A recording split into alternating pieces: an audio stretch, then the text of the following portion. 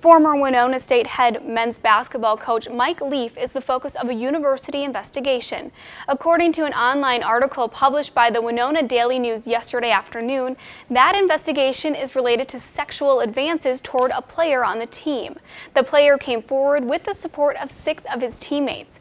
In a revised statement released to News 8 today, Winona State University says it received a formal complaint related to Leaf on Sunday, June 21st. He was placed on administrative leave the next day at 7 a.m., and he later submitted his resignation on Friday, June 26th. The resignation went into effect on June 30th. Winona State released a statement saying in part, quote, "We have clear policies in place to promote the safety and well-being of our students, faculty and staff, and others in our community. The university is committed to enforcing these policies by taking prompt and appropriate action when a complaint is received. This has been the case in our response to complaints related to the former men's basketball coach Mike Leaf.